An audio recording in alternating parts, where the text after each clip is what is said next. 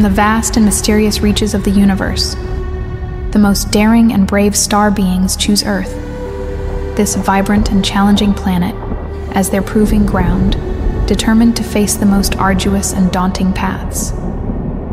These bold souls are irresistibly drawn to experiences most would shun, places where life's challenges are not merely complicated, but relentlessly brutal. Their purpose transcends the mundane. They seek spiritual expansion, the drive to explore the limits of their being, spreading their wings in a courageous flight into the unknown.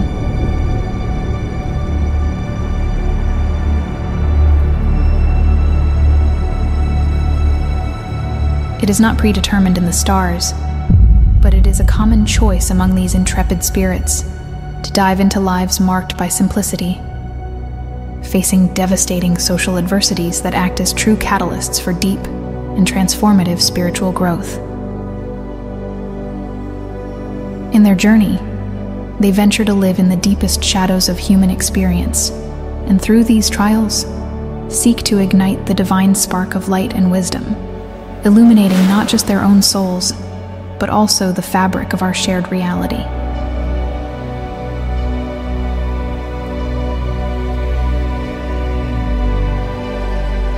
In this world, they confront a harsh and ruthless reality, feeling firsthand the anguish of not knowing their true selves, while society attempts to crush their spirits with dogmas and doctrines, stripping them of their innate power.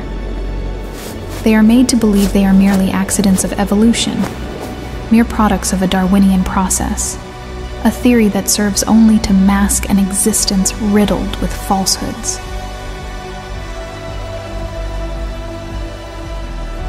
Starseeds are, indeed, the most fearless and resolute warriors. Fearlessly, they plunge blindly into this world, facing egregores of evil at every level to restore balance. Though they may appear fragile and delicate on the physical plane, in the spiritual realm, they emerge as formidable warriors of light, confronting the darkest nightmares and demonstrating the true essence of existence on Earth.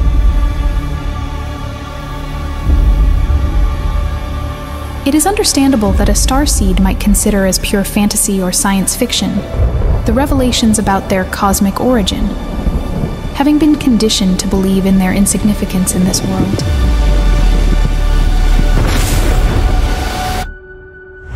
Discovering that they are regarded among the most brave and capable beings for their choice to descend to this planet is an overwhelming contrast. Every step they take is fraught with snares designed to challenge their existence. These brave souls, facing such adversities, seek not only their own truth, but also remind us of the strength and light that we all carry within.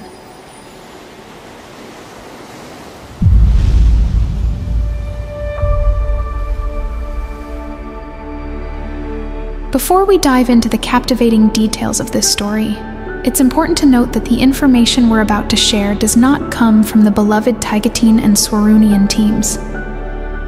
However, we approach this narrative with a spirit of deep respect and admiration, inspired by their dedication and clarity, which have illuminated their work. This approach guides us as we explore cosmic themes with seriousness and appreciation, recognizing their valuable contributions to our understanding of realities beyond our planet. Today, we'll share the real and deeply personal facts of a human who lived in the shadow of oblivion, unaware of their true identity, until they discovered their essence as an Antarean Starseed, and finally made contact with their celestial family. This story takes us through the journey of an Antarean Starseed, who chose to experience human life for spiritual expansion and other significant missions for their race.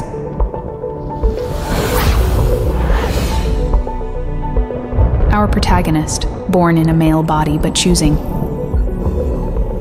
through the enigmas of immersion technology, to live in a female human body on Earth, made this choice to intensify her spiritual, feminine energy among other noble purposes.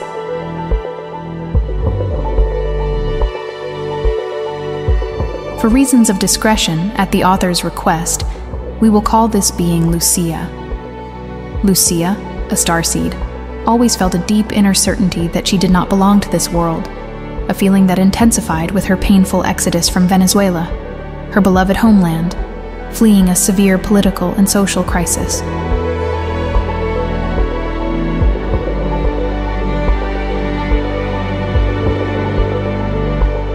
Her search for refuge first took her to Brazil, and then to Argentina, where she experienced mysterious events she chose to keep secret. Over the years, Lucia discovered inexplicable marks on her body, signs of abductions that she eventually understood as part of a phenomenon that transcends our mundane comprehension. These scars became a map to understanding her true origin and purpose. Deeply moved by Taigetan and Swarunian teachings, Lucia applied these teachings to raise her frequency, finally allowing her to reconnect with her star family and fulfill her dream of returning to her cosmic roots. This narrative transcends the framework of a mere extraterrestrial encounter. It is the deeply personal chronicle of a woman linked to the distant star of Antares in the constellation of Scorpio.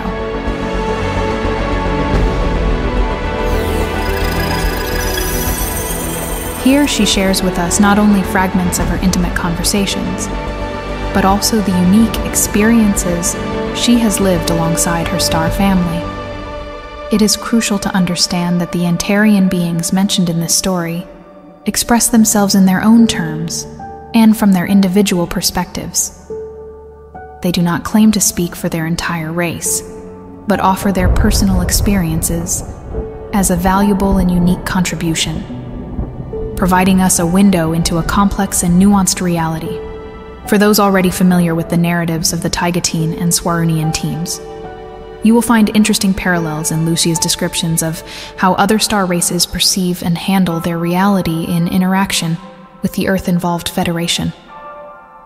We invite the audience to discern and evaluate how these stories align or diverge from their own understanding of the cosmos.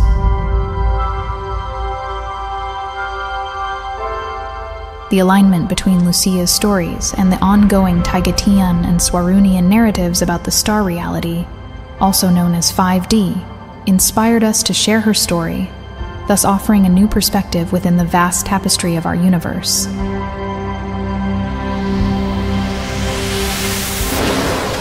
Through Lucia's eyes, we will embark on a fascinating journey through the 5D reality, a dimension described by the Taigetan and Swarunian races for years, opening a window to the unknown and the absolutely wonderful.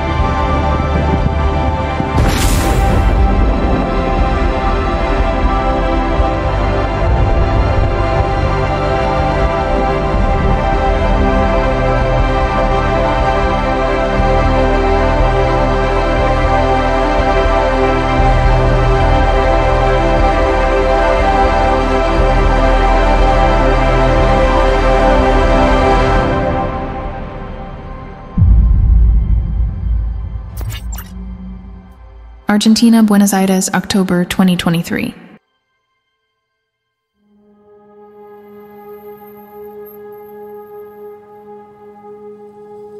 It is an immense privilege for me to be here and to have the opportunity to establish this connection with you. My name is Cananiel, originating from the constellation of Scorpio, from the star Antares, belonging to the Antarean race. Our star, Antares, located about 550 light-years from your planet, shines in the cosmos as a red supergiant, one of the most vast and luminous stars that adorn the sky, visible to the naked eye from Earth. In the cosmic fabric of star civilizations, we could consider ourselves, in a way, as the younger siblings of the advanced Taigetan race.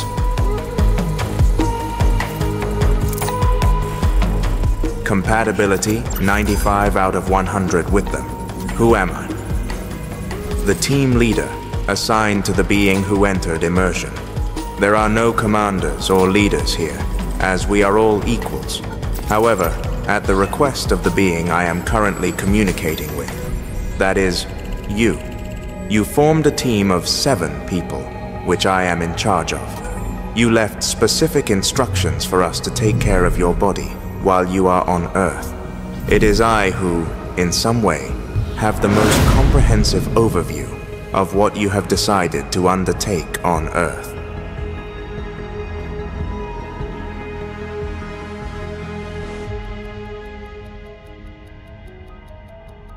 Hello, Cananael.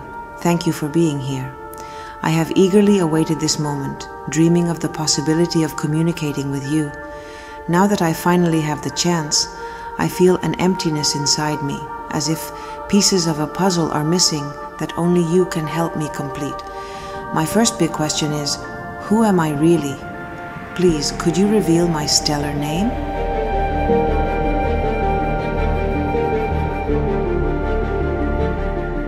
Regardless of the situation you're facing right now, it doesn't change who you are or who you will be.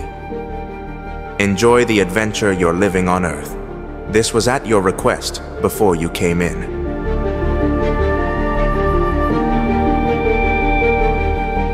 Your name is Rahel. Who are you? First, you must understand many things. We do not dedicate ourselves to a single activity here. We perform multiple tasks, although we specialize in some specific ones. To begin, you should know that our culture is deeply linked with technology, which constitutes one of our great passions.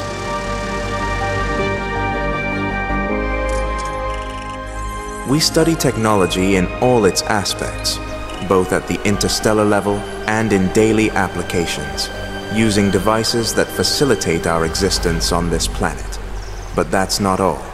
We also explore fields like medicine, the arts, literature, and everything related to the stellar, including astronomy and astrology. Indeed, what we do cannot be encapsulated within a conventional human science, but it could be described as a fusion of magic with technology. This combination is also heavily used by another stellar race called Engun, which still preserves ancient writings where they use magic.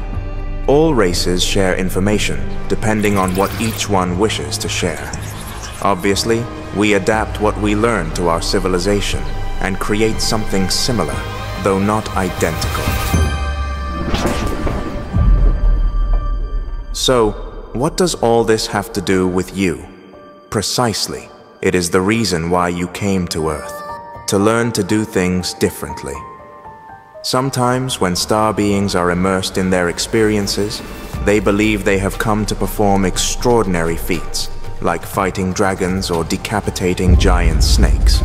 And in fact, they do so as well. However, there are simple and everyday aspects that contribute to the expansion of our consciousness, such as facing daily challenges that seem illogical. For example, being in line somewhere and thinking that, by just imagining it, everyone would disappear. These are precisely the things you have come to control and manage. Why and for what? It is necessary when someone is going to assume a leadership role or an important position. Although, as I said, we do not have leaders as such. We are guides of a team. So, in essence, you have come to learn. You have also come to discover personal aspects. There are things that you yourself have left unresolved here, so I cannot exactly share what they are, unfortunately. Despite everything, there are secrets and truths that are within my power to reveal to you, all intimately intertwined with exopolitics. Among the members of our race, some choose voluntarily to undergo rigorous education. This sacrifice is not minor. It is an act of bravery and commitment, as its purpose is to prepare for exchange with another race. Imagine learning new languages and immersing completely in unknown cultures. This decision not only shows the capacity for adaptation, but also the deep desire to understand and connect on a level that transcends our own experiences. It is undoubtedly a powerful manifestation of your abilities and your spirit. That is, I could include the term politics within what defines you, always using colloquial language.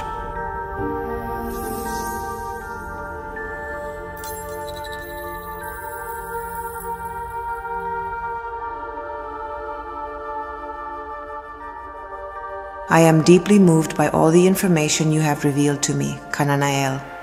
My heart is filled with emotions. Thank you. Where is my original body?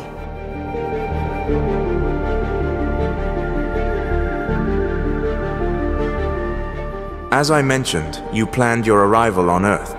In fact, here's the key point. I know you remember some things about having been on a ship. You agreed to enter Earth using immersion technology while on a ship orbiting Earth. However, for the safety of the bodies in immersion, the ship was removed from orbit, and the bodies were moved to Antares some time ago.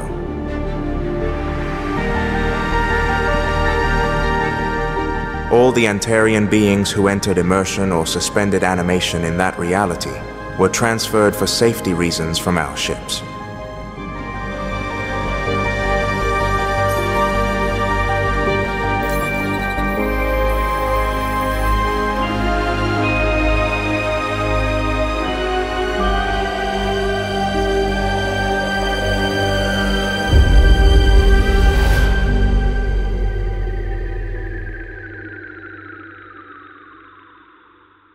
Since I was a child, I have grown accustomed to waking up with marks and bruises on various parts of my body without any prior accident to justify these marks. After investigating, I realized that they were due to abductions. Why do I have so many abductions here?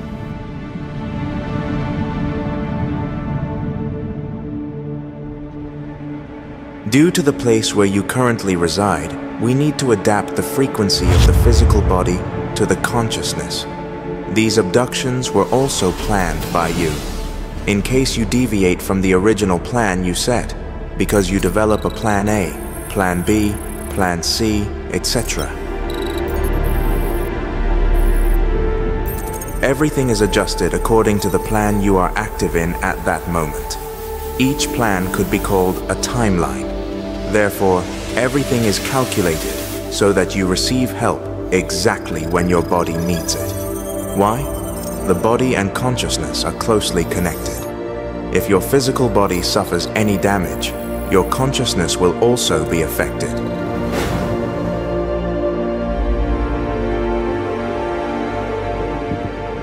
Additionally, the place where you are living is constantly exposed to ionizing radiation. To help the body maintain consciousness, abductions are necessary. Constant updates are made to the human body or avatar to ensure its optimal functioning, as consciousness plays a crucial role in the location where it is. You should know that the human body is like an antenna, and this antenna is emitting a vibrational frequency. This vibrational frequency is your personal frequency, and the frequency you emit extends several kilometers around. The more aware you are of who you are and what you do, the broader the frequency you emit, and the more you influence the people around you. But here lies your true challenge. The place where you are is your trial by fire. The society you are immersed in operates at a very low frequency. Therefore, you are swimming against the current, while simultaneously acting as the antenna. That is why abductions are necessary, to have an avatar in optimal condition, in accordance with the purposes you have decided for yourself. Do you mean that I currently have some sort of chip or something similar in this body? Yes, tracking technology is installed to know where the avatar is located. However, there are no other chips that could harm your biology, as the implanted chip is biological and may manifest as a bump, perhaps similar to a callus on some part of the body. Can you describe what my Antarean physical body looks like?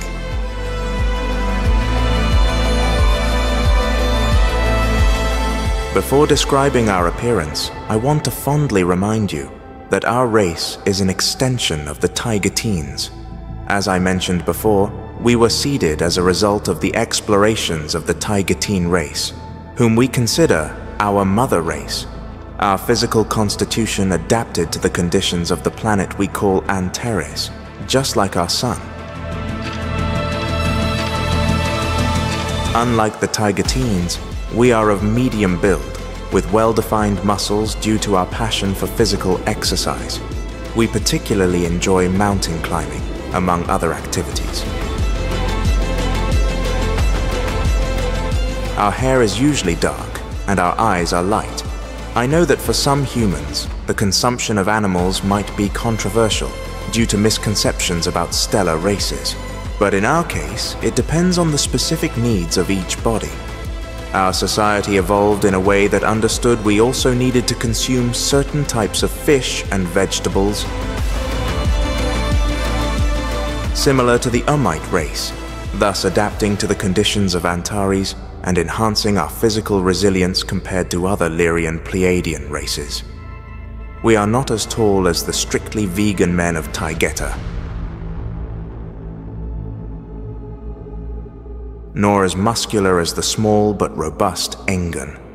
Furthermore, our differences with the Taigeteens also extend to the spiritual realm. We are more focused on experiencing the here and now, while they seek to connect with other realities. This led them to develop the immersion chamber, with the intention of connecting with higher frequencies. Among like-minded races, we often share technologies. It was then that they discovered the gateway to Earth using this technology, without the need to die as a stellar being on Earth, which resolved a great conflict.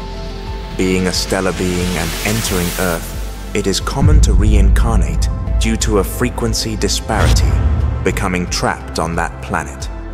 The immersion technology offers us the opportunity to navigate Earth safely, preventing us from getting lost in it.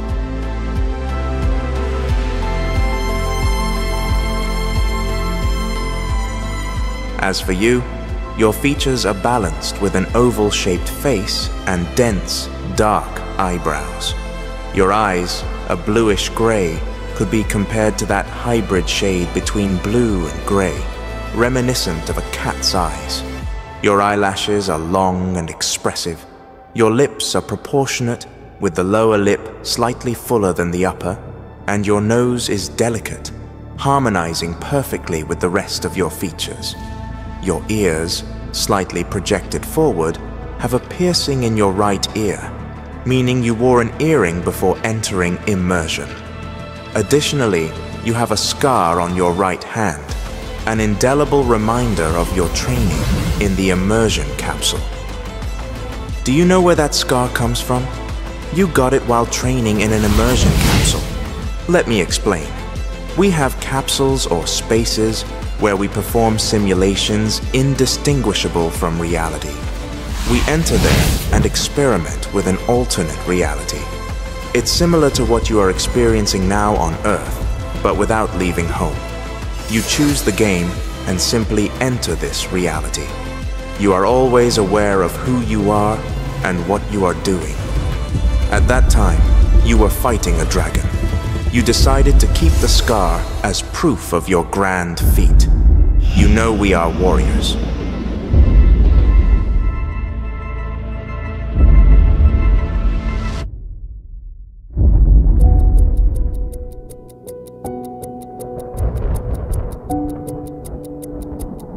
Although to some this story may seem like a simple tale of science fiction, and they have every right to think so, for Lucia it represents her deepest truth, the reality she has consciously chosen to create and live.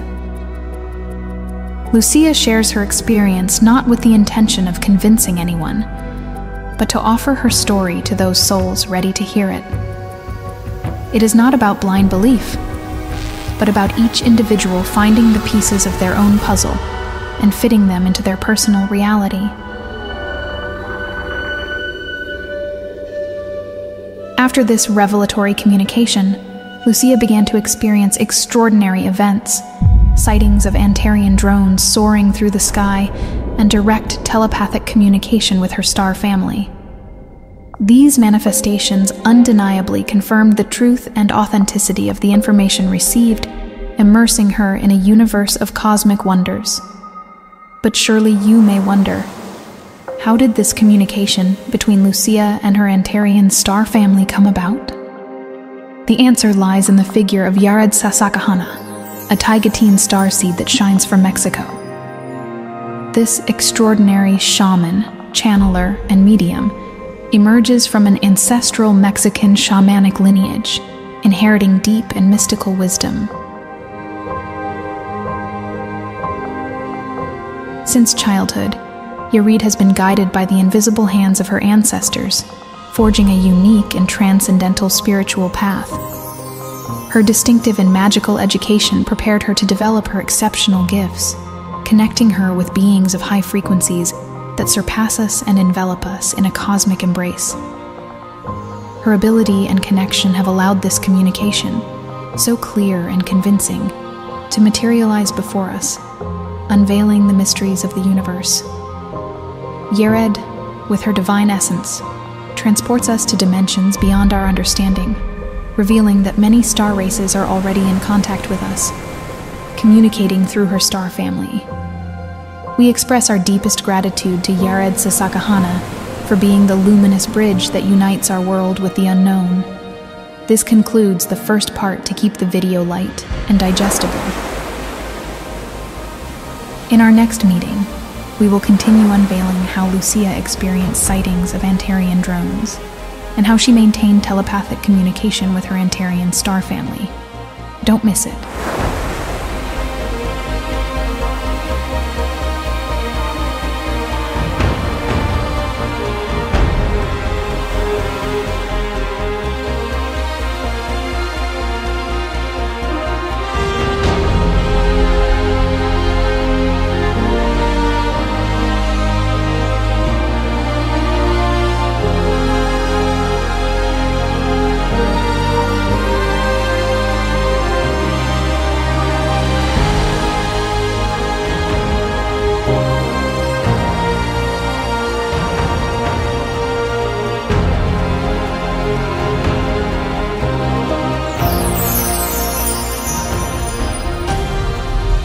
Thank you for dedicating your time to our video and immersing yourself with us in the fascinating universe of life beyond our planet.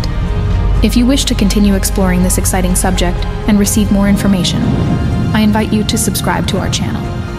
By doing so, you will have access to exclusive content, thrilling discoveries, captivating stories, and ever-expanding knowledge about extraterrestrial life. We want to further broaden your horizon with a selection of pioneering channels, true sources of inspiration behind our effort to enlighten you about these extraordinary beings. We urge you to explore the depths of the official channels of Swaru, Official, Aryan, and Zael, Cosmic Agency, and Despejando Enigmas. These platforms provide you with access to a treasure trove of enriching perspectives and a full spectrum of data about life outside our world. Let their content envelop you and transport you to the wonder of discovering the marvels that inhabit the cosmos. Join us on this exciting journey of knowledge.